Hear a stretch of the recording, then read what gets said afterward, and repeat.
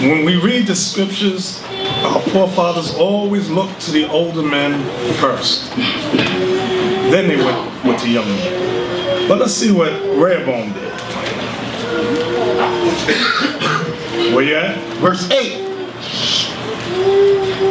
But he forsook the counsel of the old men, which had given him, and consulted with the young men that were grown up with him. What verse you at? Verse 8. Read it again. But he forsook the counsel of the old men, which they had given him, and consulted with the young men that were grown up with him. So he'd rather hear the counsel of the young men that grew up with him. Go ahead. And which stood before him. And he said unto them, What counsel give ye, that we may answer this people, who have spoken to me, saying, Make the yoke which is thy father did put upon us lighter. And the young men that were grown up with him spake unto him, saying, Thus shalt thou speak unto this people, that spake unto thee, saying, Thy father made our yoke heavy, but make thou it lighter unto us. Thus shalt thou say unto them, My little finger shall be thicker than my father's loins. Y'all know what he's saying? My little finger will be thicker than my father's rod. That's what he's saying. Go ahead. And now whereas my father did lay you with a heavy yoke, I will add to your yoke. My father had chastised you with whips, I will chastise you with scorpions. Y'all hear the counsel the young men gave? That's why, because young men have no experience. That's why a lot of you young brothers get together. We just wait for you to destroy yourselves. Oh, let's go to this. You don't know what you're doing. You have no experience. You have a lot of your parakeets. You just quote what you hear brothers say. You have no experience yet. So when we try to give you the experience, just shut up, listen, and learn, and follow our lead. That's it. We don't want to hear what you think, because your thoughts are butterflies. Come on. So Jeroboam and all the people came to Rehoboam the third day, as the king had appointed, saying, Come to me again the third day. And the king answered the people roughly, and forsook the old men's counsel that they gave him, and spake to them after the counsel of the young men, saying, My father made your yoke heavy, and I will add to your yoke. My father also chastised you with whips, but I will chastise you with scorpions. Wherefore the king hearkened not unto the people, for the cause was from the Lord, that he might perform his saying which the Lord spake by Ahijah the Shilonite unto Jeroboam the son of Nebat. So when all Israel saw that the king hearkened not unto them, the people answered the king, saying, What portion have we in David? Neither have we inheritance in the son of Jesse. To your tents, O Israel. To your tents, O Israel. So that was the proclamation. To your tents, O Israel. Read. Now see to thine own house, David. So Israel departed unto their tents.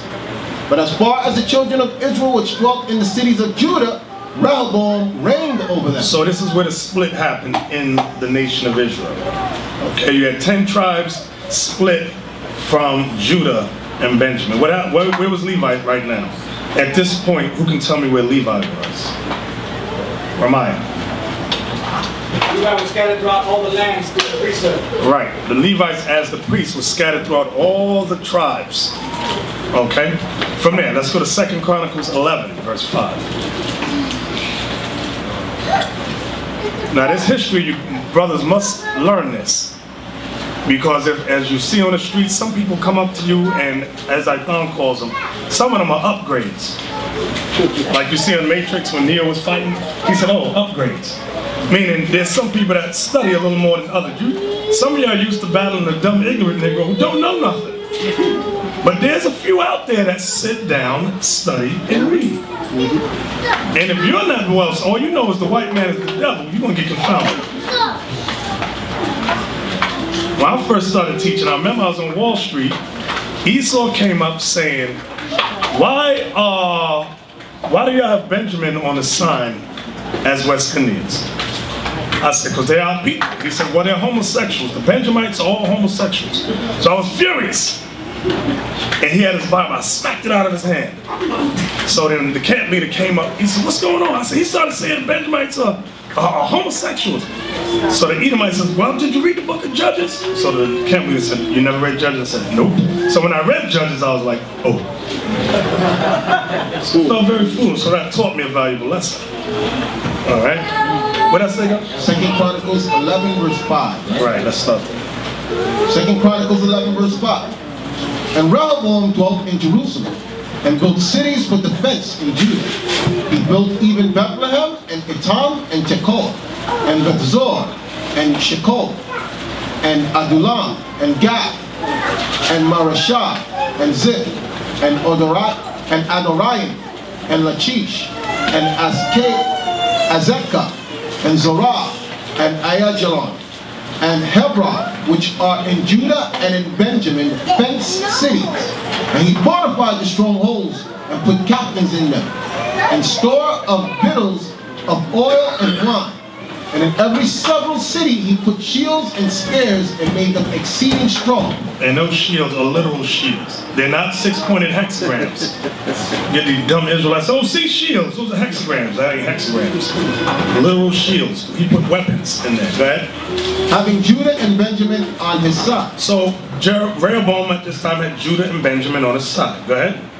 And the priests and the Levites that were in all Israel resorted to him out of all their coasts. So now we're going to find out about the Levites. Go ahead. For the Levites left their suburbs and their possessions and came to Judah and Jerusalem, for Jeroboam and his sons had cast them off from executing the priest's office unto the Lord. Y'all see what Jeroboam did? They told all the Levites, get out of our suburbs. All you Levites, get the hell out. Who can tell me why? The reason was that the priests would command them to go up to Jerusalem during our holy days, and they didn't want to go back out of pride because of the argument. That's the reason. If the Levites had stayed amongst the northern kingdom, when the high holy days came, remember, there were especially three commandments where all Israel had to go up to Judah in Jerusalem to worship. Jeroboam, thinking ahead, he said, no, I don't want that thing. It's going to say as we read down. What verse you at? 15. Start at 14. For the Levites left their suburbs and their possessions and came to Judah and Jerusalem. For Jeroboam and his sons had cast them off from executing the priest's office unto the Lord. Let's see what he did. Okay? And he ordained him priests for the high places, and for devils, and for calves which he had made. And after them out of all the tribes of Israel, such as set their hearts to seek the Lord God of Israel, came to Jerusalem. So now out of all the tribes of Israel, that's what I'm saying, there were remnants, small remnants of the other tribes that did go with Judah. Read this verse again. And after them out of all the tribes of Israel, such as set their hearts to seek the God of Israel, came to Jerusalem to sacrifice unto the Lord God of their fathers. Go ahead. So they strengthened the kingdom of Judah and made Rehoboam the son of Solomon strong 3 years. For 3 years they walked in the way of David and Solomon. So now, from there, let's go to 2 Kings chapter 17. So now this is where the split in Israel happened. Y'all must know this history. 2 Kings chapter 17. Verse 1. Verse 1. In the 12th year of Ahaz, king of Judah, began Hoshea, the son of Elah, to reign in Samaria over Israel 9 years. And he did that which was evil in the sight of the Lord, but not as the king of Israel's that were before him. Against him came up Shalmaneser, king of Assyria. Who can tell me about Samaria? Right there. Samaria. That was the capital for Levi. For Ephraim. Right, that was the capital of Ephraim. Okay? Read them. What verse you at? Verse 4. 3. And against him came up Shalmaneser, king of Assyria. And Hoshea became his servant and gave him presents. And the king of Assyria found conspiracy in Hoshea, for he had sent messengers to So king of Egypt, and brought no presents to the king of Assyria, as he had done year by year. Therefore the king of Assyria shut him up and bound him in prison. Now these names you got to familiarize yourself with. You see it says Shalmaneser, king of Assyria. This is the king that's mentioned in the Apocrypha, which we're about to read in a few minutes. Go ahead. And the king of Assyria came up throughout all the land and went up to Samaria and besieged it 3 years. So the Samaria where Ephraim dwelt was besieged for 3 years. Come on. In the 9th year of Hoshea, the king of Assyria took Samaria and carried Israel away into Assyria. So notice it says he carried Israel away into Samaria. Okay? I mean into Assyria, excuse me. Who can tell me how there are artifacts I forgot to bring them today. There's artifacts that show the Assyrians leading Ephraim and into captivity. Who can tell me what the Assyrians did? How did they bring them? Isaac. There's certain pictures that show how he put hooks on the lips of the Israelites and dragged them into captivity. Exactly. I don't know if anybody ever pulled your lip. It's like a horse's bridle. You grab that lip, that person, his head gonna go wherever you guide it, because you don't want that lip to rip off. So these guys had hooks in their lip and just pulled them. They wasn't resistant. That thing getting your lip, you're gonna go wherever that thing's being pulled. Yeah. In the 9th year of Hoshea, the king of Assyria took Samaria and carried Israel away into Assyria and placed them in Halal and the harbor by the river of Gozan and in the cities of the Medes. President, can you give me a map? Give me a map of Middle East. And I want to see Assyria, I want to see Israel, and I want to see Assyria. Okay, good. All right, you see the land of Israel, left. Under it you see Samaria, under it you see Jerusalem. So they were carried from there on up to the top right where it says Assyria. And you see Nineveh under the word Assyria. That's where the prophet Jonah was. When you read about the history of Jonah, that's when you read about Tobit and the Apocrypha, they were carried there. Okay? Thank you. What verse you at, Asa? Verse 7 now. All right.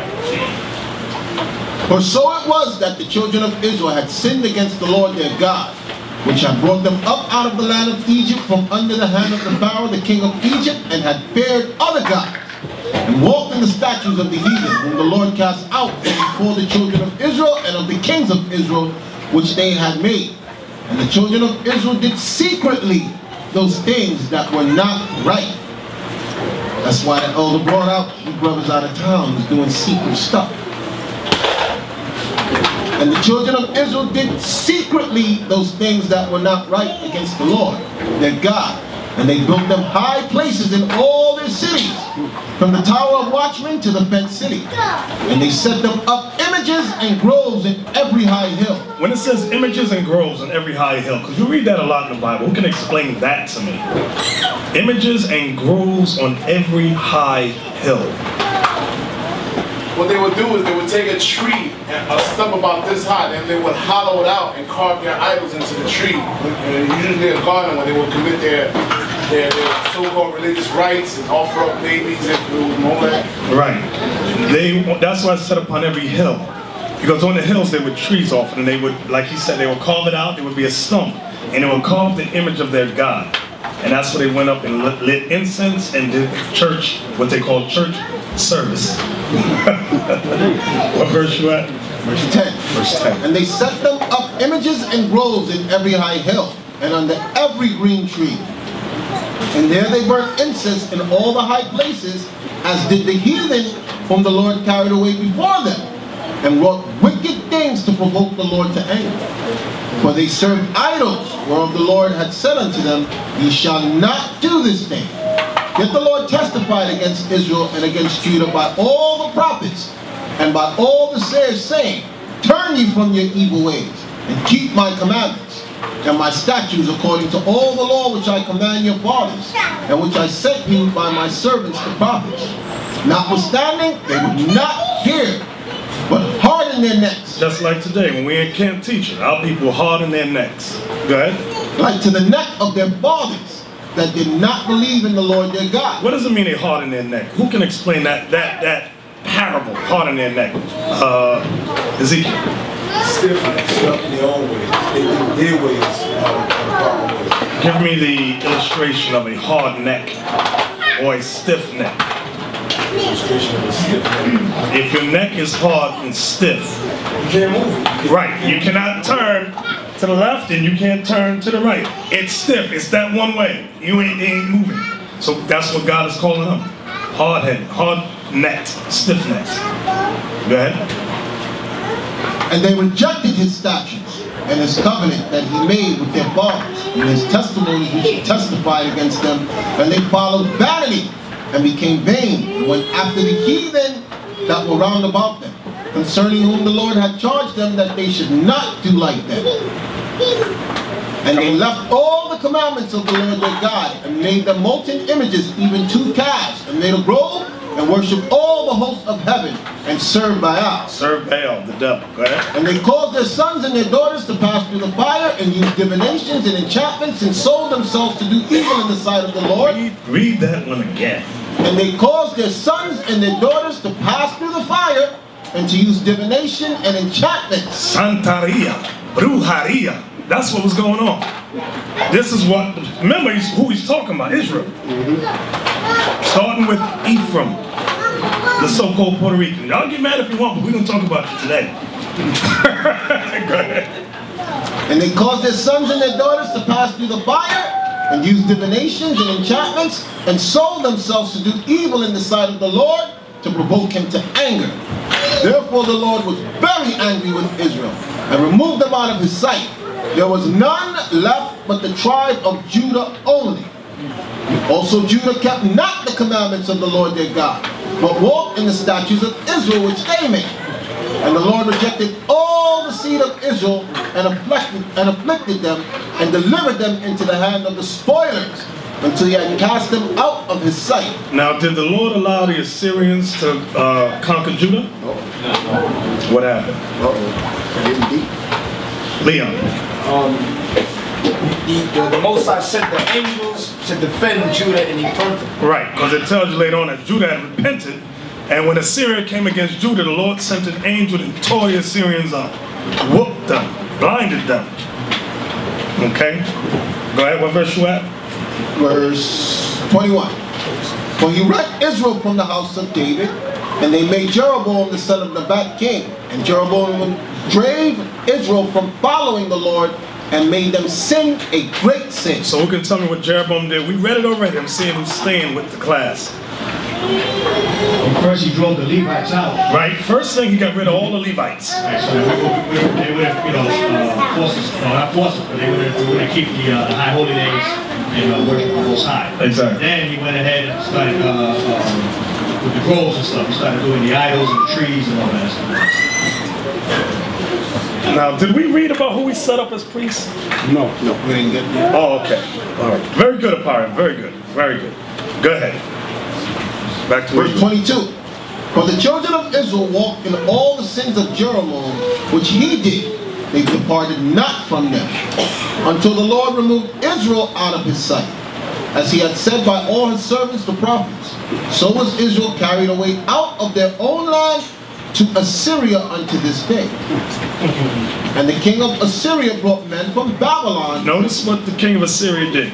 He brought men from Babylon, go ahead, And from Kutha, and from Ava, and from Hamath, and some Sepharvaim, and placed them in the cities of Samaria instead of the children of Israel.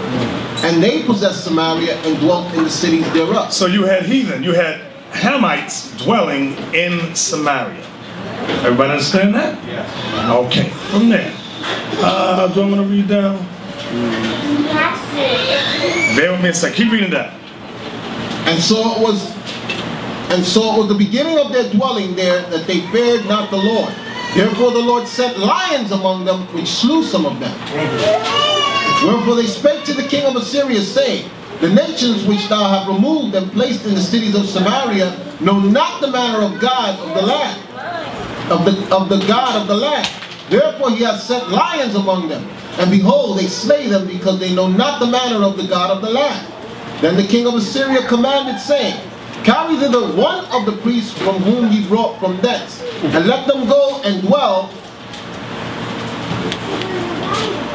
there, and let him teach them the manner of the God of the land. So now, my question is, who was the priest? Because we just read that what happened to the Levites? They got cast out. So who was the priest? Give me the scripture. I want the scripture. 1 Kings 12, verse 25. Then Jeroboam built Shechem in the Mount Ephraim, and dwelt therein, and went out from thence, and built Penuel. And Jeroboam said in his heart, now shall the kingdom return to the house of David. If this people go up to do sacrifice in the house of the Lord at Jerusalem, then shall the heart of this people turn again unto their Lord, unto Rehoboam king of Judah. and they shall kill me and go again to Rehoboam, the king of Judah. See how he's thinking? That's why he got rid of the Levites. Go ahead. Whereupon the king took counsel and made 2 calves of gold and said unto them, it is too much for you to go up to Jerusalem. Behold, thy God, O Israel. Yeah, Jerusalem's too far. Listen, Israel, it's too far. It's too much for you to go way up there. You can serve God right here. Go ahead. Behold, thy gods, O Israel, which brought thee up out of the land of Egypt. And he set the one in Bethel, and the other he put in Dan. And this thing became a sin, for the people went to worship before the one, even unto Dan. Here it come.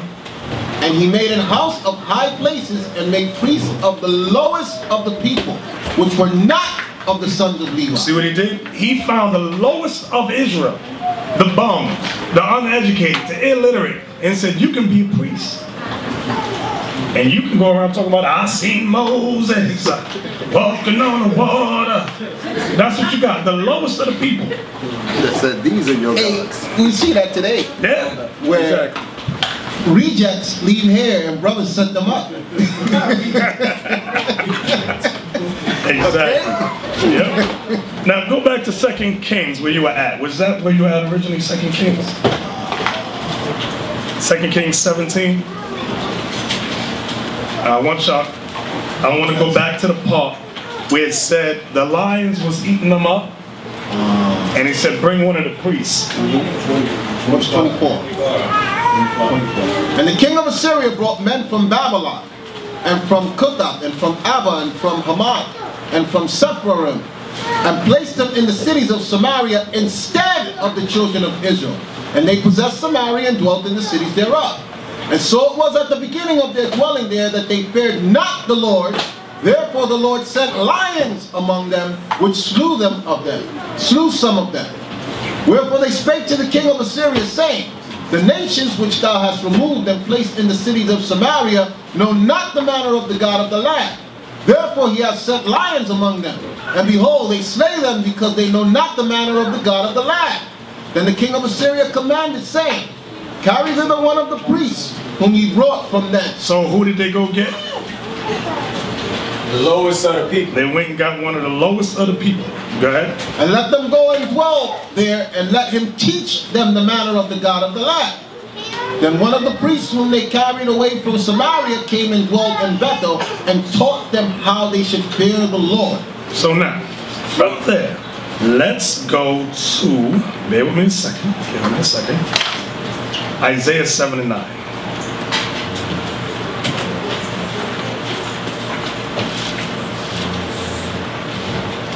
Isaiah chapter 7 verse 9.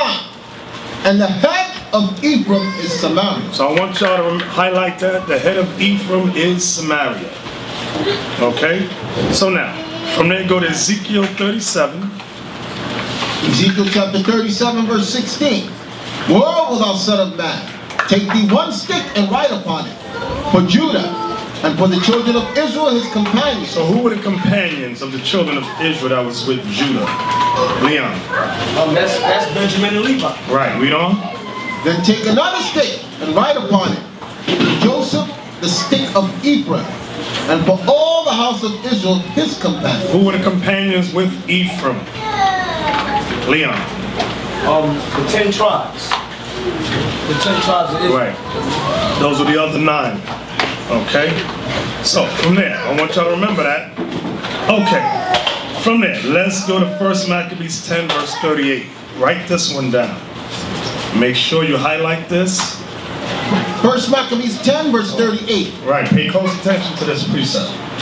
And concerning the 3 governments. This is during the Greek captivity. When the Maccabees were fighting the Greeks were trying to make a quasi-alliance with the Maccabees. Okay?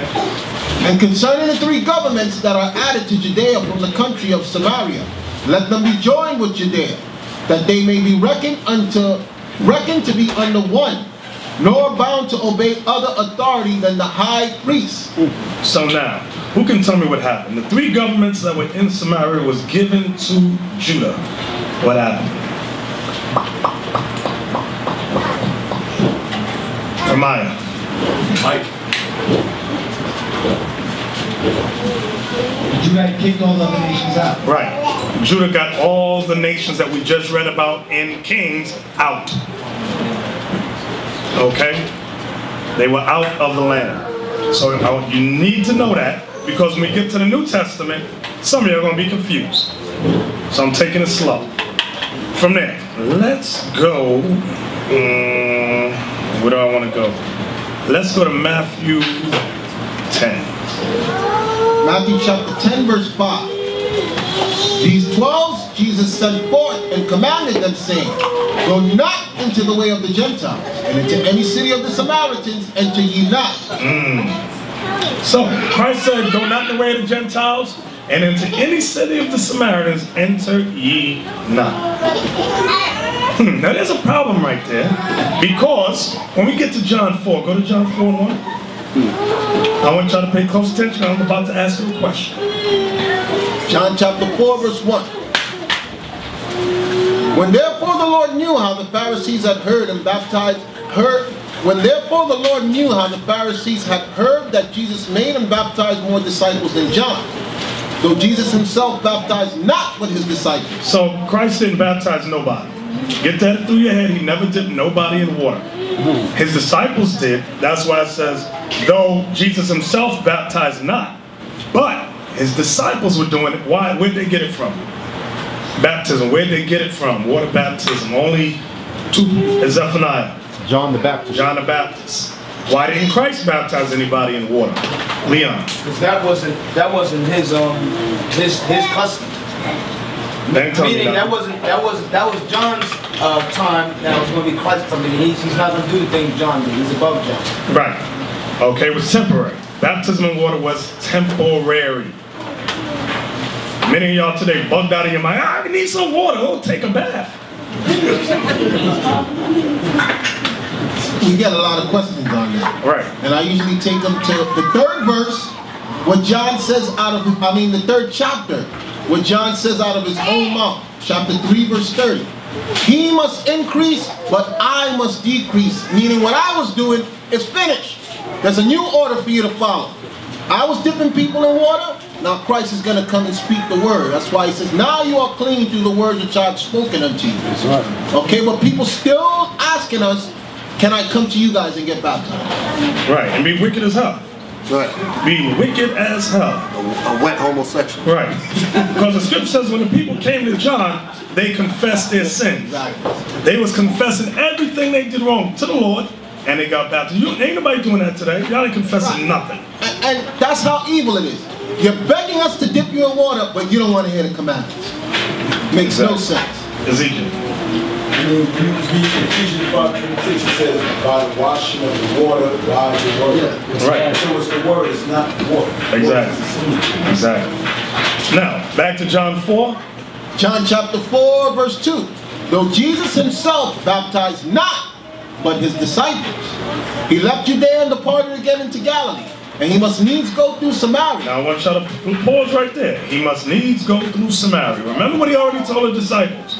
Go not into the way of the Gentiles, and into any city of the Samaritans enter ye not. Let's read on. Then cometh he to the city of Samaria, which is in Sychar. So now, what I want y'all to pay close attention to, there's two trains of thought out here in the world.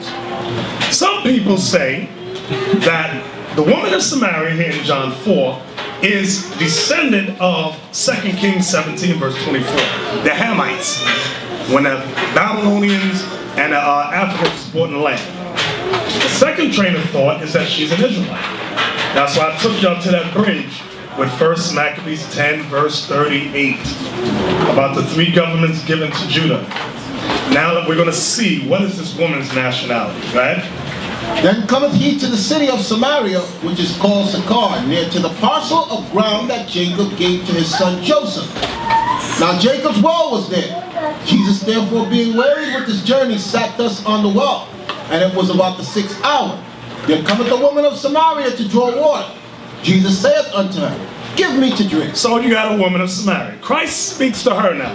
Woman, give me to drink. Okay? For his disciples were gone away unto the city to buy meat.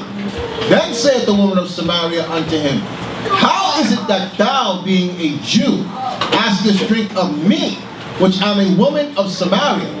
For the Jews have no dealings with the Samaritans. Stop. Who can explain? Who can explain? I need some new hands. Zephaniah. It goes back to the split. Did y'all forget what we read earlier about Israel was split into two kingdoms? When you go home tonight, read the rest of the history. It tells you that they were going to make war against each other. Israel hated each other. The two kingdoms, Judah and Ephraim. Judah and Israel. The Most High sent a prophet to stop the fight. It was about to get down. So now, read verse 9 again.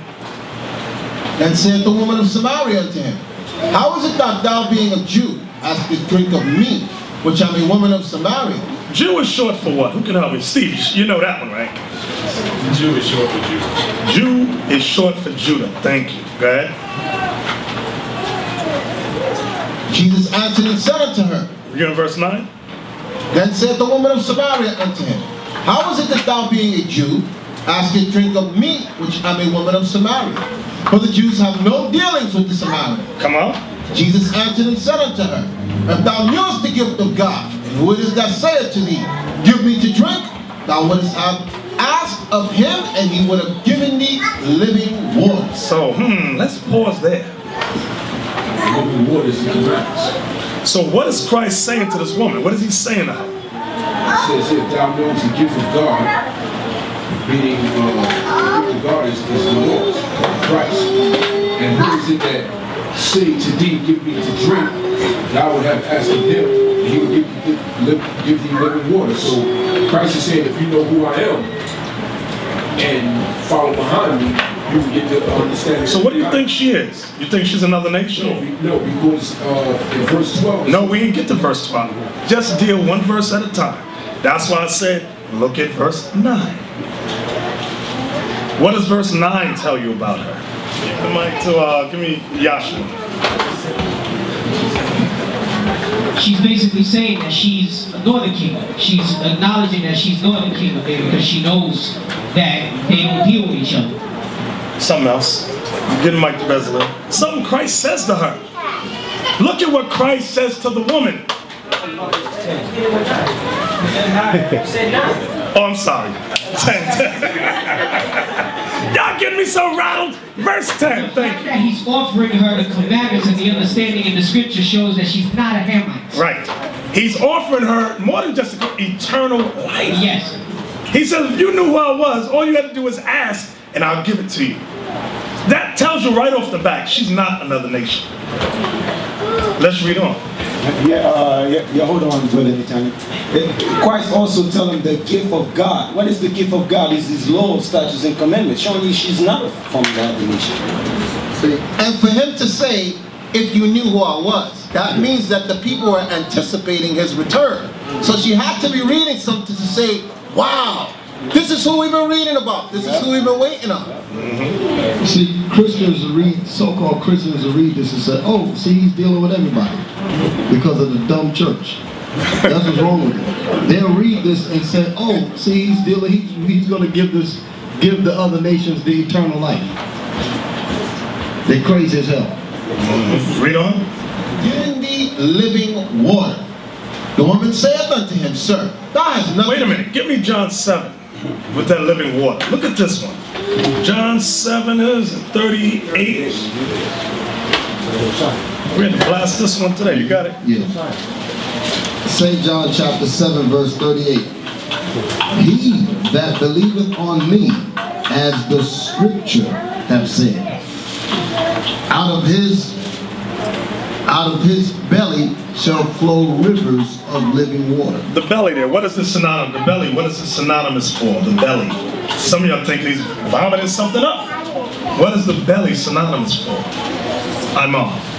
The belly in that context is talking about the mind. Right, the belly is your mind. That's what he's making reference. If you believe on Christ, as the scripture says, out of your mind shall flow rivers of living water, meaning true and proper understanding shall come from your mind. Okay, go back to John 4. John chapter 4 verse 11. The woman saith unto him, sir, thou hast nothing to draw with, and the well is deep.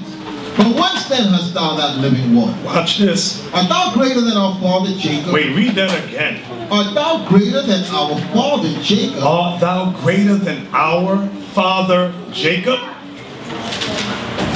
Which gave us the wealth, and drank thereof himself, and his children, and his cattle. So, what is this woman? Now, that's a clearer verse. Yep. This is the one you can go to quick on the street to smash an idiot. So, what is that verse telling us? Let's go to Steve. What do you get out of verse 12? What is she telling you about herself? She's letting you know that she's of Israel by saying, giving the reference of our father Jacob. Right, very good. You hit it right on the head. She's telling you she's an Israelite right there. Are you greater than our father Jacob? So ain't no guesswork about what she is. Verse 12. Art thou greater than our father Jacob, which gave us the wealth, and drank thereof himself, and his cattle, and his children? Art thou greater than our father Jacob, which gave us the wealth, and drank thereof himself, and his children, and his cattle? Jesus answered and said unto her. Now let's see if Jesus says, you a liar, you a Hamite from one of them African countries. Let's see if he says that. Jesus answered and said unto her, whosoever drinketh of this water shall thirst again. So, maybe she got one over on Christ. Because when you hear some of these other Israelite camps who are crazy as hell, they say, no, she lied to Christ. And she just lied to him and he didn't pick up on it. Are you kidding me? She dazzled him. She dazzled him. You got to be insane. What verse you at, himself? Verse 13. Go ahead. Jesus answered and said unto her, whosoever drink of this water shall thirst again. So if you drink from the water in this well, you shall thirst again. Go ahead. But whosoever drinketh of the water that I shall give him shall never thirst. No. But the water that I give him shall be in him a well of water springing up into everlasting life. So what is he offering this woman again? What is he saying to her, Ezekiel? He's offering her the commandments. Right, eternal life again. This is another clue that she's not of another nation. Read. The woman saith unto him, Sir, give me this water that I thirst not, neither come hither to draw. Jesus saith unto her, Go call thy husband and come hither. Notice what Christ said? Call your husband. You know why that's important? A lot of you brothers love talking to women. There's an order. If she's married, call the husband. Some of your lips stuck out just now. Don't talk to the husband. And some of the women get offended when we tell them we need to speak to your husband. Exactly. Okay, and they don't realize that there's a divine order put in place why we need to speak to your husband with respect. And it's according to the commandments. Exactly. Read that again. The woman saith unto him, Sir, give me this water that I thirst not, neither come hither to draw. Jesus saith unto her, Go call thy husband and come hither. And the woman answered and said, I have no husband. Jesus said unto her, Thou hast well said, I have no husband. For thou hast had 5 husbands, and he whom thou now hast is not thy husband. And that saidest thou true. So Christ was testing her. Christ was testing the woman. She came honestly though. So he said, you told me the truth there. So you mean he couldn't spot above when she said, our father Jacob? He couldn't spot that one, but he caught this thing. He couldn't tell she was a Hamite, but he knew her personal business. Right. Her personal private life, he spot that. Exactly. Read that again. The woman said unto him, Sir, give me this water that I thirst not, neither come hither to draw. Jesus said unto her, Go call thy husband and come hither. The woman answered and said, I have no husband. Jesus said unto her, Thou hast well said, I have no husband. For thou hast had 5 husbands, and he whom thou now hast is not thy husband. And that saidest thou true. How come this guy that she now had was not her husband? Apparently. They didn't have an instrument of marriage. There's no instrument of marriage. What else? Jump off. Right, she was a jump off.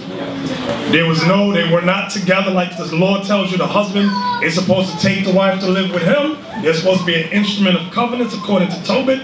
None of that was there. It was just wham, bam, thank you, ma'am. Oh, that was good, yeah. Jesus said to her, verse 19, the woman said unto him, Sir, I perceive that thou art a prophet. So wait a minute, she had 5 husbands. This woman was busy. So she had 5 dudes that were real husbands to her. She lived with them, had an instrument of covenant, one after the other. She went through 5. But that last one, Christ said, that guy you got now, he's not your husband. That's what a lot of sisters say, oh, this is my husband. Oh yeah, sister, you got an instrument of covenant? And meaning, what I mean? And she goes, no, we don't need that. Give me that. I want you to stay with me now. John 4, and about to, you have had 5. Back to that so we don't lose the train of thought. John chapter 4, verse 17. The woman answered and said, I have no husband. Jesus said unto her, Thou hast well said, I have no husband, for thou hast had 5 husbands, and he whom thou now hast is not thy husband. And that saidest thou truly. The woman said unto him, Sir, I perceive that thou art a prophet. So she said, I perceive that you're a prophet. Right? Our fathers worshipped in this mountain. Stop. Our fathers worshipped in this mountain. That goes right back to the time of Moses with the blessings and the curses. When you're reading, it says, Judah and his companions was on one mountain, and Ephraim and the other tribes on another mountain. Okay, go ahead. The woman said unto him, Sir, I perceive that thou art a prophet. Our fathers worship in this mountain, and ye say that in Jerusalem is the place where men ought to worship. Right. What does she mean? Ye say that Jerusalem is the place where men ought to worship. I keep seeing the same hands. Robert. Elio. Because that's how it was first set up. It was first set up for us to do all of that in Jerusalem. Who set that up? The Most High. Right, the Most High set that up. Now, why was she, stand back up, why was she worshiping in this mountain?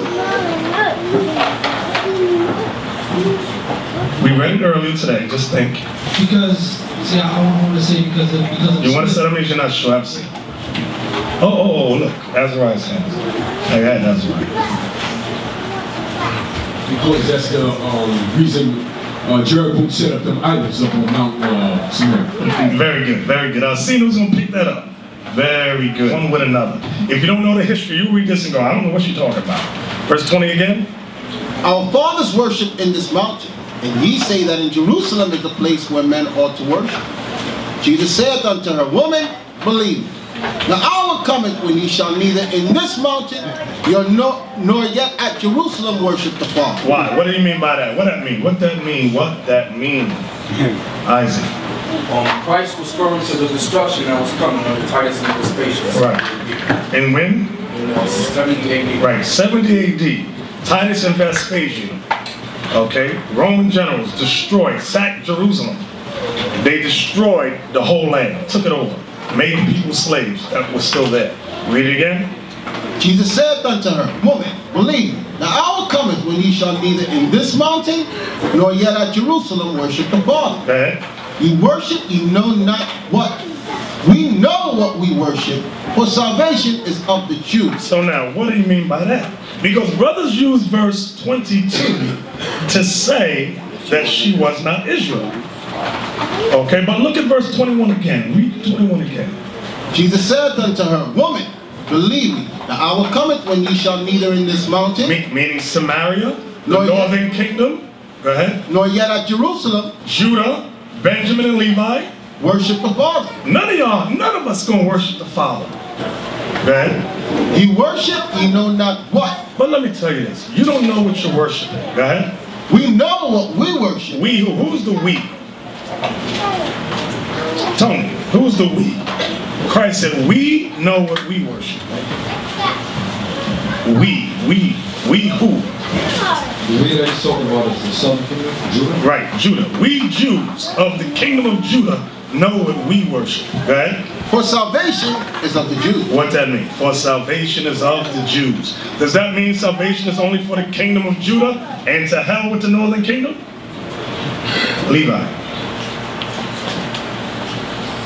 Because Christ come out of the Jews. We know that already. Explain the verse now.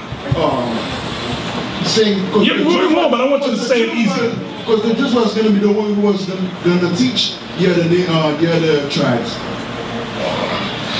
deal with your first answer. Stick there. Right, your first answer was, it was good, but I want you to elaborate more. Because Christ come out of the tribe of Judah. So since Christ is the one who was going to be, also the one who was going to bring back the two nations together, so he was the one who was going to redeem them out of Okay. You see, you gotta just add a little more to it. That was good. That was good. For salvation is of the Jews. The scriptures tell you that the Messiah would come out of Judah. That's what he was telling her. You northern kingdom, you got to come to Christ of Judah. That hatred that's between the tribes must end. That's what he's telling her. Salvation is of the Jews, sister. All that little hatred y'all got for us, you better put it down. Yes. I have a question. When Christ said salvation is of the Jews, does that, or could you use that for Zechariah 12:7, saying that the Most High would extend salvation first to Southern Kingdom, and then from Southern Kingdom they'll bring it to Northern? You could use that. That's a good precept. You can use that. You're thinking.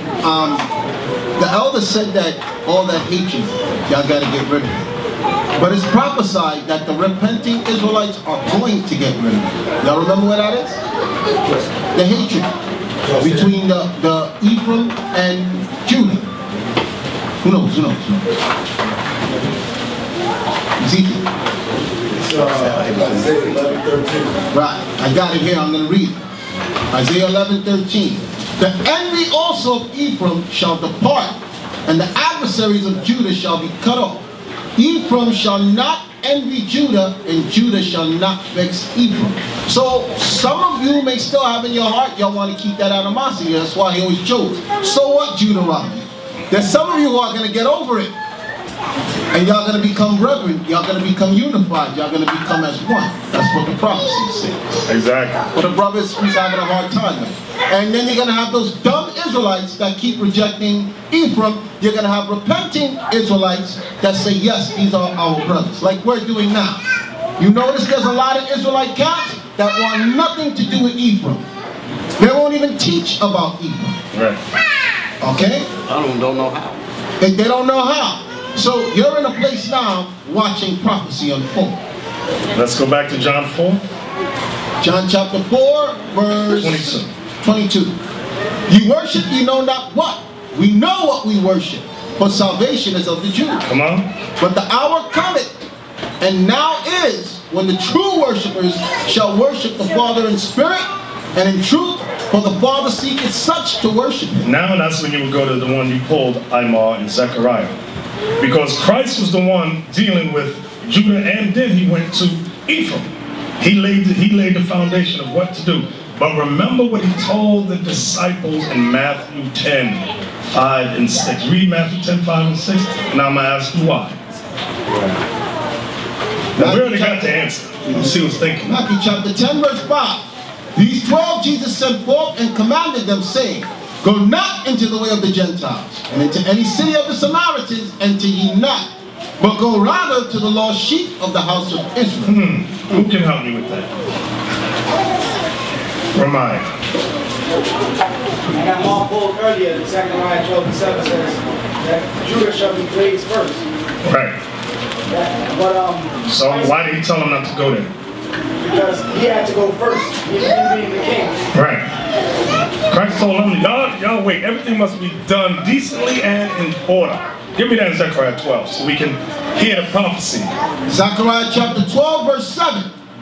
The Lord also shall save the tents of Judah first. That's why he told him, don't go to the Gentiles, meaning the scattered Israelites. And don't deal with Ephraim either in Samaria. He said, but go rather to the lost sheep of Israel. He was referring to the kingdom of Judah.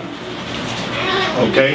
That's what he was referring to. Deal with them first. Because that's the prophecy in Zechariah. Read it again. The Lord also shall save the tents of Judah first, that the glory of the house of David and the glory of the inhabitants of Jerusalem do not magnify themselves against Judah. Because the prophecy is if the other tribes come in first, they will magnify themselves against Judah. That's why you got some of these camps led by Asher and Simeon start saying, oh, don't deal with no color in the Bible. Right. Yeah, don't even teach it. Don't teach Christ is black. That's what will happen.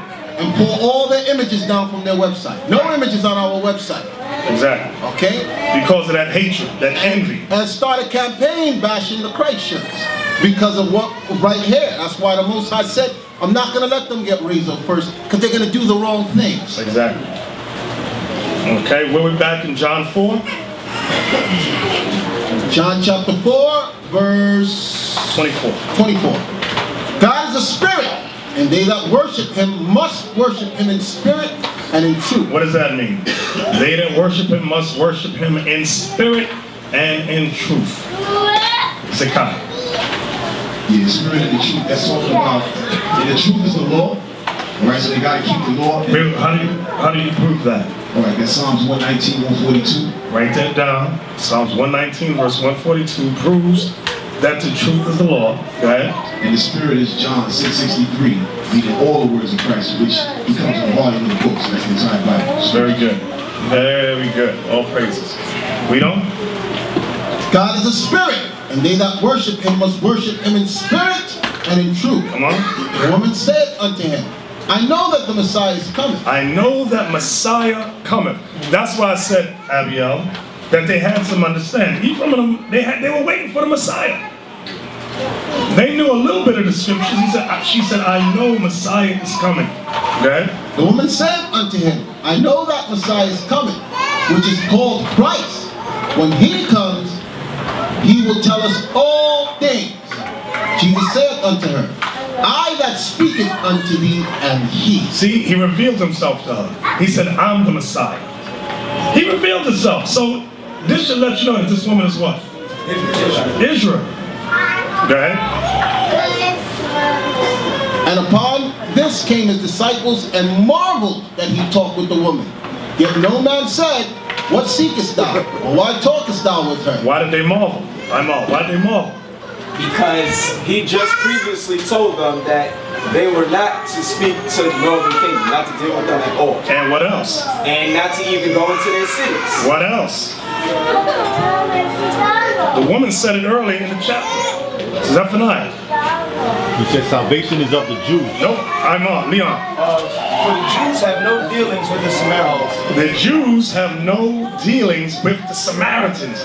She said that in verse 9. Verse 9. Then said the woman of Samaria unto him, how is it that thou being a Jew askest drink of me, which am a woman of Samaria? For the Jews have no dealings with the Samaritans. That's why they marveled. So what Christ talking to her for? What's going on? Come on. What verse? Verse 26. Jesus said unto her, I that speaketh unto thee am he. Come on. And upon this came his disciples and marveled that he talked with the woman, yet no man said, what seekest thou? Or why talkest thou with her? The woman then left her water pot and went her way into the city and said to the men, come see a man which told me all things that ever I did. Is not this the Christ? Go ahead. Then they went out of the city and came unto him. In the meanwhile, his disciples prayed him, saying, Master, eat. But he said unto them, I have meat to eat that ye know not of. Okay. Therefore said the disciples one to another, Has any man brought him aught to eat? See, they were simple. They thinking about literal meat. Christ's meat, he's talking about the understanding the scriptures. What he has to do and fulfill. Go ahead. Jesus said unto them, my meat is to do the will of him that sent me. That's his meat. Go ahead. And to finish his work. Say not ye, there are yet 4 months, and then cometh harvest. Behold, I say unto you, lift up your eyes and look on the fields, for they are white already to harvest. And so Christ was letting them know, what was this harvest really talking about? Elior? Yes, sir. Go ahead. The harvest is his people, Israel. Right, that's what it's really talking about. Israel coming together. Okay? And he that reapeth receiveth wages, and gathereth fruit unto life eternal, that both he that soweth and he that reapeth may rejoice together. Come on. And herein is that saying true, one soweth and another reapeth. I sent you to reap, that whereon ye bestow no labor. Other men labored, and ye are entered into their labor. Right. Just like us today. We're entering into the labors of the men that was before us being out on the streets, the highways and the byways laboring. This is not the first group of Israel raising up. We're entering into other men's labors. Go ahead. And many of the Samaritans of the city believed on him. For the saying of the woman which testified, he told me all that ever I did. So when the Samaritans were come unto him, they besought him that he would tarry with them, and he abode there 2 days. Notice he stayed there how long? 2 days. This is letting you know again that these people are what? Israelites. These are Israelites. He stayed there 2 days teaching them. Okay? So now, from there, let's go to John chapter 8. Watch this. I want to show you the hatred that that Judah had for Ephraim and them. John 8, 46 to 49. Listen good to what the Pharisees say to Christ. John chapter 8, verse 46. This is Christ speaking right here. Which of you convinces me of sin? And if I say the truth, why do you not believe me? He that is of God, heareth God's word. Ye therefore hear them not, because ye are not of God. Then answered the Jews and said unto him, Say we not well that thou art a Samaritan, and hast the devil? You see that? That's what Israel, Judah and them thought of Ephraim and them. The damn devil. That was an insult to Christ. How about we call you a Samaritan and you a devil? Exactly. Exactly. That's what was going on. From there, let's go to Luke 10 and 29. Luke chapter 10, verse 29. Pay close attention. Now, what we're about to read here is going to coincide with Isaiah 11 and 13 that Ezekiel had quoted earlier. Watch this. Luke chapter 10, verse 29. But he willing to justify himself said unto Jesus, And who is my neighbor? The subject is, who is my neighbor? I want you to see how Christ cuts the Pharisees enough. Watch this. Remember how they thought about the Samaritans? They were the devil, right? Watch how Christ cuts them. Go ahead.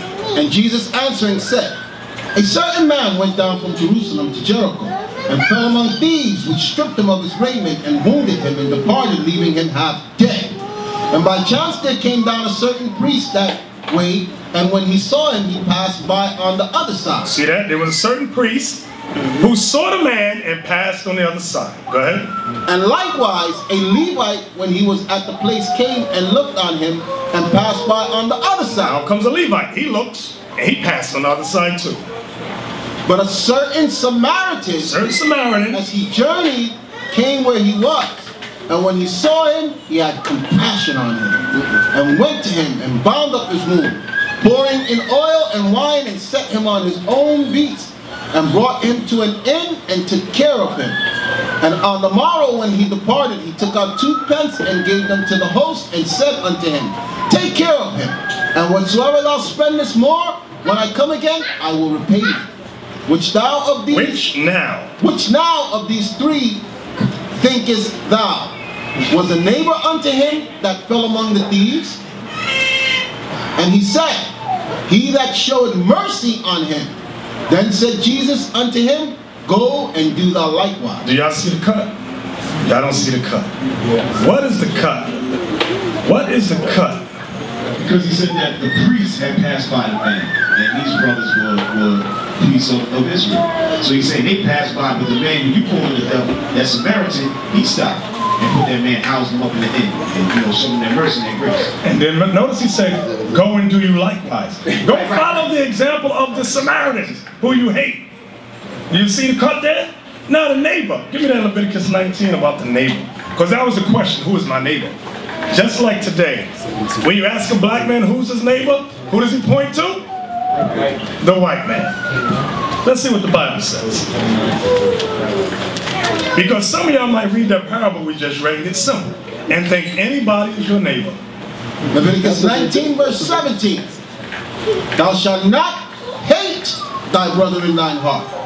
Thou shalt in any wise rebuke thy neighbor, and not suffer sin upon him. Notice it's talking about your neighbor. Thou shalt not avenge, nor bear any grudge against the children of thy people. He's explaining your neighbor. Your neighbor is who? The children of thy people. The children of your people. Blacks and Latinos can't understand that today. That's confusion. What? Because you want your neighbor to be the Chinese, the African, the white man, the Arab, but that's not your neighbor. Read it again from the top. Thou shalt not hate thy brother in thine heart. Thou shalt in any wise rebuke thy neighbor and not suffer sin upon him. Thou shalt not avenge nor bear any grudge against the children of thy people, but thou shalt love thy neighbor as thyself. See that? So your neighbor is the children of your people. That's something you got to meditate on over and over, and not having hatred one towards another. From there, let's go to Luke 17. Luke 17, verse 11. I want y'all to see this too. And it came to pass, as he went to Jerusalem, that he passed through the midst of Samaria and Galilee. And as he entered into a certain village, there met him 10 men that were lepers. 10 men that were lepers. Who can tell me about leprosy? 10 men that were lepers. Who can tell me about leprosy? We need some new hands. Oh. Isn't you? Yeah, you. Tell me about leprosy. What's his name? Gideon. Tell me about leprosy. Leprosy is when you turn all white, like Miriam did for insulting Moses. Okay. What else? Anything else? Different kinds. I'm trying to see who has the thought. There's clean and dirty leprosy, but I don't have the precept for that. It's Leviticus 13. 13, very good. Let's get one. Let's get Leviticus 13.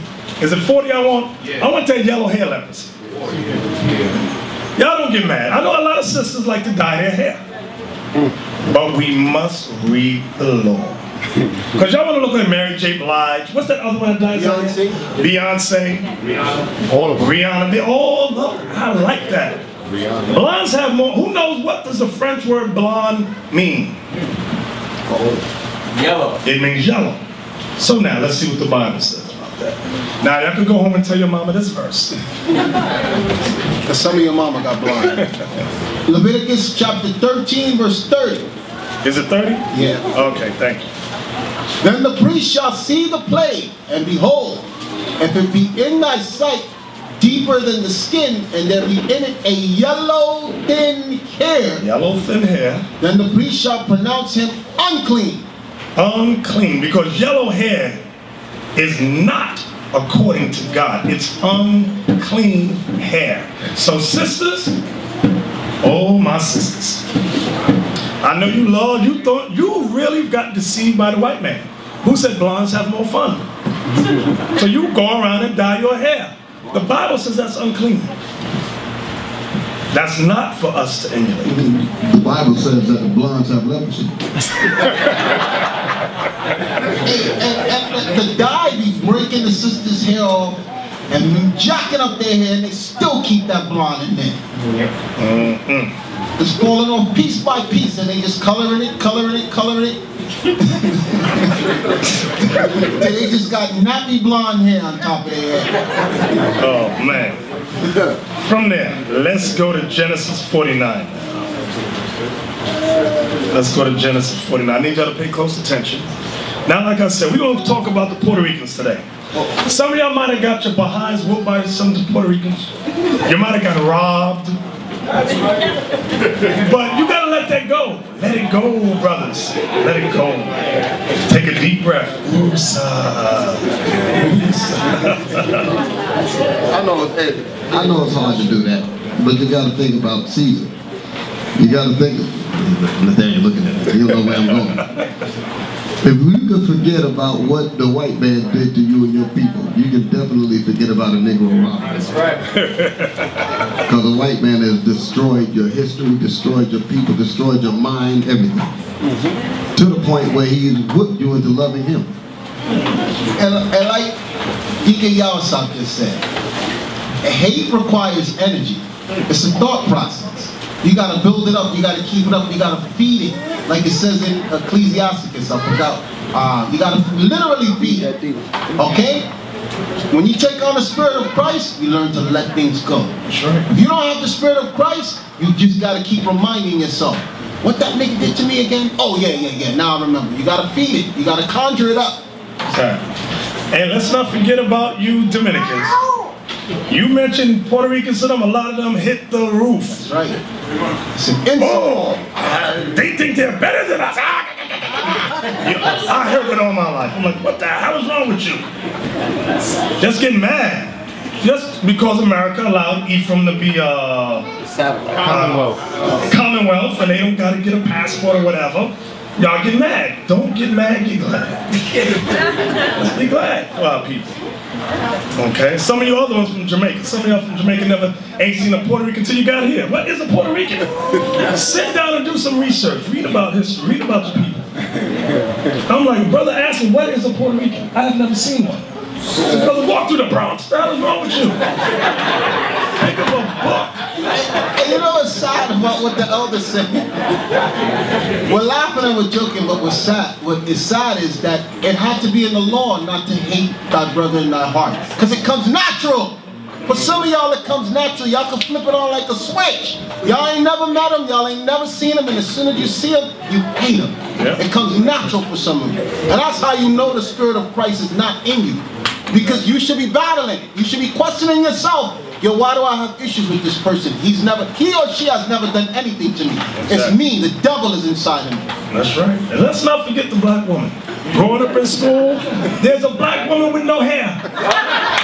Who sees the Puerto Rican woman, all the boys is looking at her. Oh, she look good. They want to fight her. I've seen that all my life. It's still going on. It's still going on. I got a story where he just reminded me. One time my little sister, she know what Jamaican girls blow out their hair. She went to school, and there was a big black girl that sat behind her, and she lit her hair on fire. Oh man, you see that? That's that hatred right there. And she got home, she was like, yeah, be out there, my hair. When I saw the girl, I was seeing her hair was like this big. You see that? That's that hatred. That is that hatred. She saw the hair, she said, damn, it's true. They That's a sick mind. Yeah. But what Yawasab just said, you see the hair before you see the person. Right. You're not even looking at the individual. You're just looking at her hair. I hate her. Exactly. I hate her. Hi, I'm over here. Okay? She ain't even looking in your face. She's behind you, thinking about what can I put in her hair. Exactly. How can I start a fight with her so I can damage her hair? Exactly. Okay? That's a sick mind. It is. So we got to get over the little hatreds that's within our people. We've got only the Bible can cure us. So let's go to Genesis 49. Because you got some Israelites that say, no, the Puerto Ricans and the Dominicans, they're not Israelites. We don't accept them. We don't care. God don't care what you accept. We're going to teach the Bible as it is written, and that's it. Get over it. Genesis 49. Read verse 1 and 2, then we're going to jump to 22. Genesis 49 verse 1. And Jacob called unto his sons and said, gather yourself together that I may tell you that which shall befall you in the last days. Gather yourselves together and hear, ye sons of Jacob, and hearken unto Israel your father. Now before you can even deal with Genesis 49, there's one chapter that you must understand first. Who could tell me what it is? We touched on it earlier today. We didn't read the fullness of it. Ramaya. 2nd Ezra 13, verse 40. Exactly. Give me that 2nd Ezra 13. Now, something. Get this right here. Get this signed. Because there's a dumb thought, and I want you to hold that up. It's heavy. Now, I want you to look at all the tribes here. All right? So now, Asaph is going to read 2nd Ezra 13. Start at verse 40, please. Those are the 10 tribes. Those are the 10 tribes. Now, at this time that he's reading, the tribe of Dan was included on this. So you got Ephraim, Manasseh, Simeon, Zebulun, Gad, Reuben, Asher, Issachar, Naphtali, and it was Dan. Read that again. Those are the 10 tribes which were carried away prisoner out of their own land. Now remember what we read in Ezekiel 37. Who can remember? Take one stick for Judah and his companions, and another stick take for Ephraim and his companions.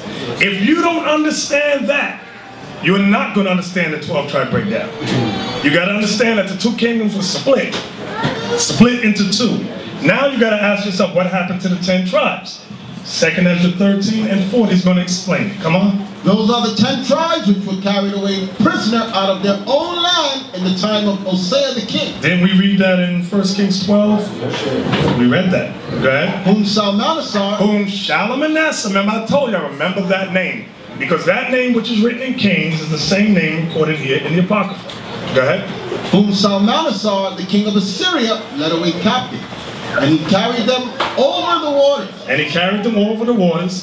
And so came they into another land. What was the another land that they went to? Who remembers? Who remembers Ezekiel? The land that they went to was Assyria. Right, it was Assyria. That's where they were made slaves at. The 10 tribes were made slaves in Assyria. Read. And he carried them over the waters, and so came they into another land. But they took this counsel among themselves. But they, meaning the 10 tribes, took this counsel among themselves. Go ahead. That they would leave the multitude of the heathen. How were they able to take that counsel and leave the multitude of the heathen? Barnabas. Where's the mic? How were they, if they were in slavery, Barnabas, how were they able to take counsel and say, let's leave the heathen? King Cyrus gave them liberty. Right, King Cyrus gave them freedom. In Ezra chapter 1, write that down. Ezra, Ezra, chapter 1. King Cyrus gave the Israelites freedom from slavery in chapter 1. You got to know that history. Start again from, and they took this counsel. But they took this counsel among themselves, that they would leave the multitude of the heathen and go forth into further country where never mankind dwelt. Now that's the part you want to highlight. Where never mankind dwelt. So the part of land where they went to, it says nobody ever dwelt there before. So it's not Africa, it's not Russia, it's not Spain, it's not Turkey, it's not Zimbabwe. It's a place where never mankind dwelt. A further country where never mankind dwelt. Can you pull that up for me? A world map. Because Negroes hate geography. We just hate, so we get stuck on stupid. And we just criticize everything. Okay, you see that area right there where you got Syria and Turkey? Right. And right above the top, that whole area was Assyria right there. That whole area. Okay? So Asaph, read that again. But they took this counsel among themselves, that they would leave the multitude of the heathen and go forth into a further country where never mankind dwelt, that they might keep their statutes keep their statutes which they never kept in their own land. Come on. And they entered into the Euphrates. Show me the Euphrates to the right. Yes, right there. The Euphrates is that dark line right there. They entered into the Euphrates, and what happened? And they entered into the Euphrates by the narrow passage. By the narrow passages, and now from the Euphrates it leads you down into the Persian Gulf. I want you to see the water out. Follow it up. Go around. This is the route they went down into the Indian Ocean. Come on, Asa. And they entered into the Euphrates by the narrow passages of the river. But the Most High then showed signs for them, and held still the floods till they were passed over. But through the country there was a great way to go. So there was a great way to go through the Euphrates to the Persian Gulf, into the Indian Ocean. It was a great way to go. Go ahead. Namely of a year and a half. So the God is telling us it took a year and a half. So anybody that does not believe, let's read on. For through the country there was a great way to go, namely of a year and a half. And the same region is called Arsa. Right. So that part over there is where never mankind dwelt. See that part where it says Brazil? This entire continent. All of this. Never mankind dwelt.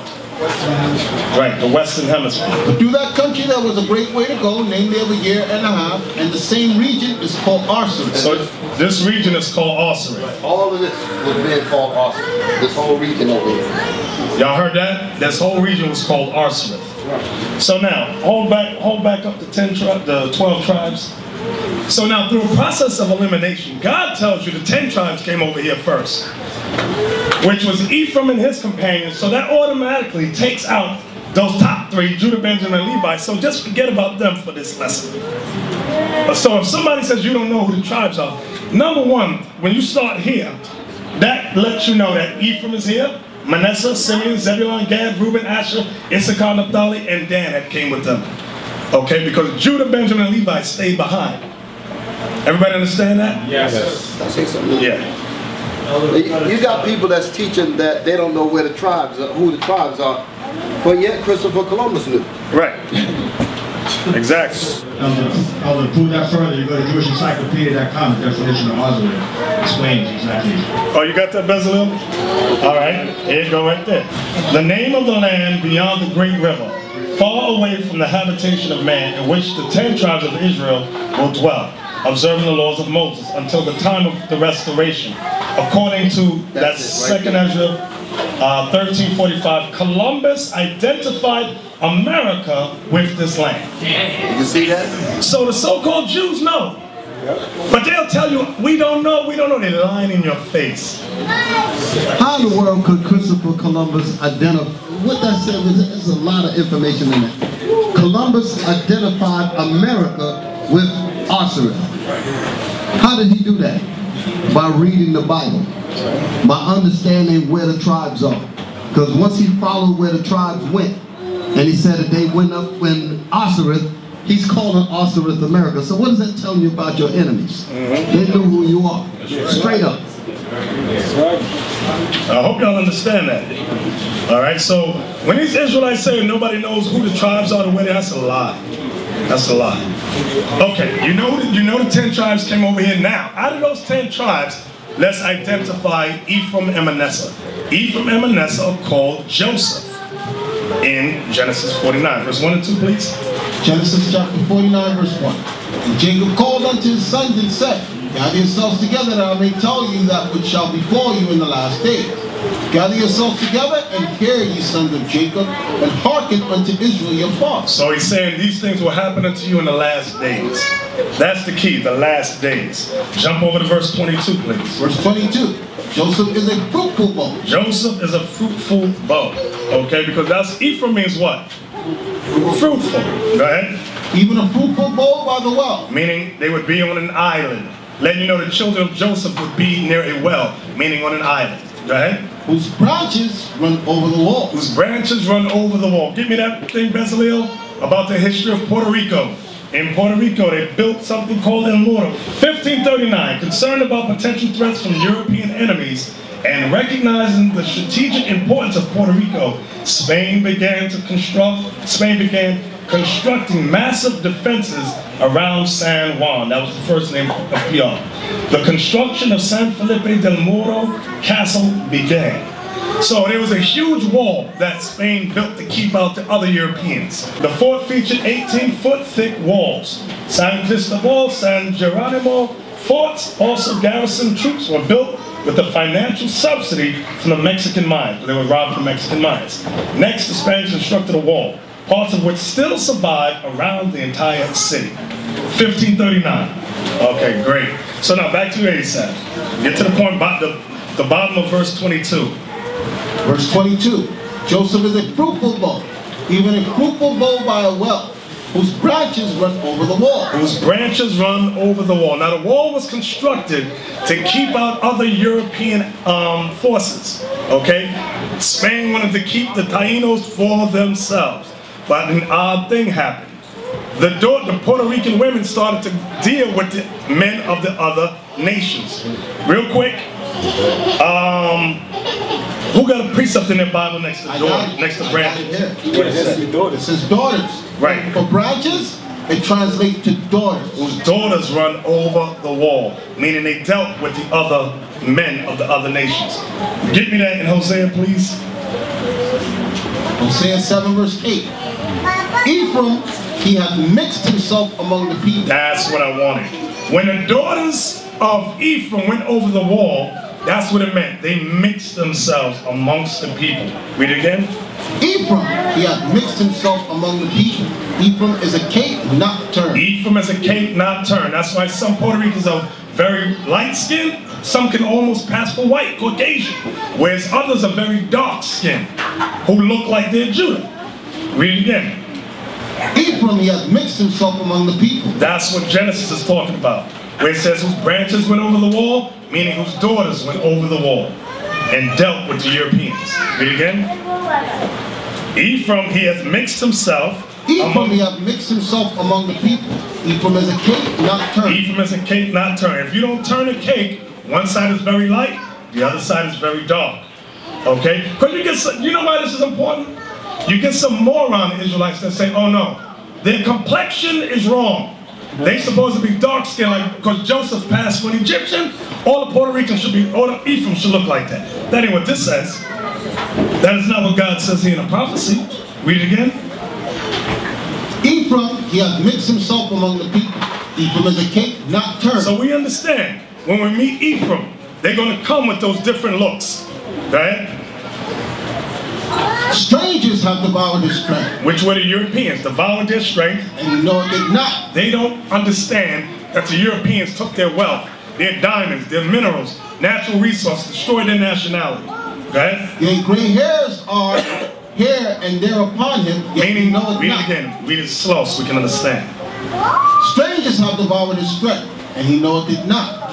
Yea, gray hairs are here and there. Meaning they grow old. Puerto Ricans grow old and don't realize what happened to them. Read the whole verse again. Strangers have devoured his strength, and he knoweth it not. Yet gray hairs are here and there upon him, yet he knoweth not. Yet he knoweth it not. So now your next question might be, well, if the daughters of Ephraim dealt with the Europeans, doesn't that mean that the kids are Edomites? What's the answer? Remind. The answer is no, because according to Hosea 9:14, those kids died. Let's go to Hosea 9:13 again. And verse 14 is the point. Ephraim, as I saw Tyrus, is planted in a pleasant place, but Ephraim shall bring forth his children to the murderer. Give them, O Lord. Wait a minute, read that again. Ephraim, as I saw Tyrus, is planted in a pleasant place, but Ephraim shall bring forth his children to the murderer. The Puerto Ricans brought their children to the murderers. The murderers was the white man. They willingly brought their children to them after a while. Like today. Go ahead. But Ephraim shall bring forth his children to the murder. Give them, O Lord, what wilt thou give? Go ahead. Give them a miscarrying womb and dry breast. So that's what happened to those kids. Give them a miscarrying womb and dry breast. Do y'all understand what he's saying? Kill those children. So you don't got to worry about, oh, but they look like Edomites. The prophecy says the majority of them kids was dead when they went out and did that thing. The ones you see resulted, these is real Ephraim. No matter how light or how dark, that's Ephraim. Praise God for that. And that's right, you better praise God for that. The Edomite children died. That's beautiful. That's what he's saying. So you don't got to bug out and be confused. I'm confounded. Now from there, go to Hosea 13:16. Watch this, Hosea 13:16. Hosea 13 verse 16. Samaria shall become desolate. Samaria shall become desolate. Watch this. For she hath rebelled against her God. Meaning Ephraim has rebelled against her God. They shall fall by the sword. Ephraim shall fall by the sword. Their infants shall be dashed in pieces. Their infants shall be... Bezalel, can you get me the picture? Here's the prophecy. Read that again. Samaria shall become desolate, for she hath rebelled against her God. They shall fall by the sword. Their infants shall be dashed in pieces. Their infants shall be dashed. This is what the murderers, the white man, did to the children of the Puerto Ricans. They dashed their children against the stone.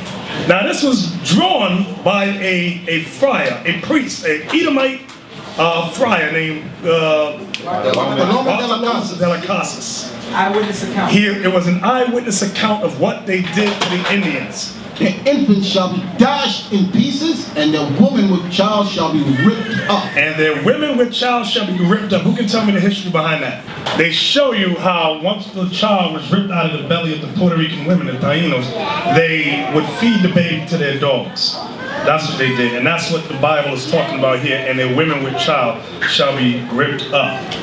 Okay? So we know who Ephraim is. So ain't nobody going to confound us or confuse us and start looking at Philistines as Ephraim. Don't we get these dumb emails? No, Africans is Ephraim. No, Africans is not Ephraim. Okay? Second Ezra said they came on this side of the world, so we looking here. We ain't looking over yonder. It's one where he's holding, one woman's hung up by her neck, and another one got a dog. So what we're giving y'all is the truth. You gotta take it, accept it, and believe it. So we got the truth. Go back to Hebrews 7, we're almost done. Hebrews 7 and 8 again. There's something I wanted to show y'all. Hosea 7. Hosea 7, 8 again, start right there. Hosea 7, verse 8. Come on. Ephraim, he hath mixed himself among the people. Ephraim is a cake not turned. Come on. Strangers have devoured his strength, and he knoweth it not. The gray hairs are here and there upon him, yet he knoweth not. Come on. And the pride of Israel testified to his face. The pride of Israel testifieth to Ephraim's face. Go ahead. And they do not return to the Lord. Yeah, that's why the bulk of them ain't returning until the 11th hour. The bulk of them, you busting your butt trying to bring them in. God says, Go ahead. And they do not return to the Lord their God, nor seek him for all this. Watch this. Ephraim also is like a silly dove without heart. Ephraim is like a silly dove, meaning they dumb as hell. And without heart, meaning they cowards. I gotta tell y'all straight, cowards. The sun on my head. I can't stay out here. You know what's gonna happen to me? I'm gonna blame you. I'm gonna sue you if I faint. It says without heart. Without heart. Now that ain't all Ephraim general, but a large portion of them. Watch that. That tribe. That one we do know.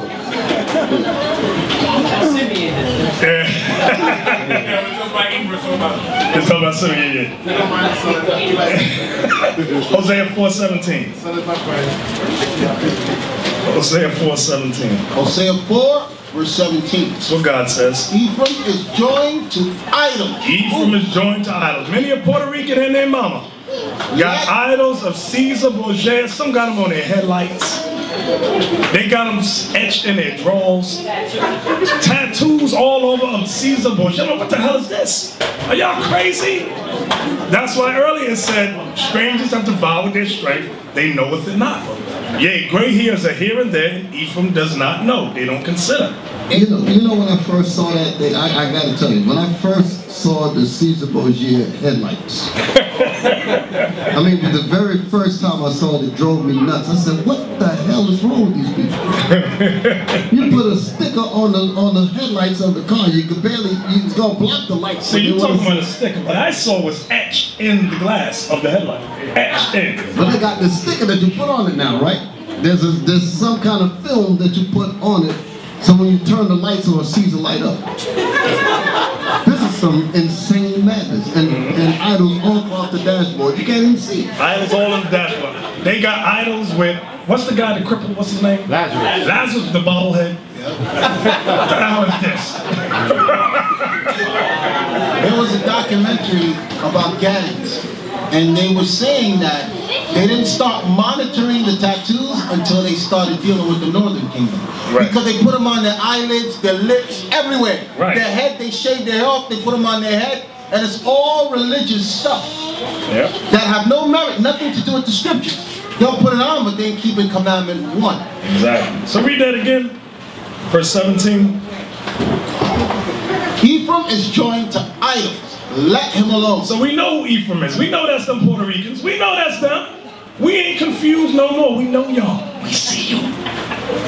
So let's give all praise to the Most High. That's that.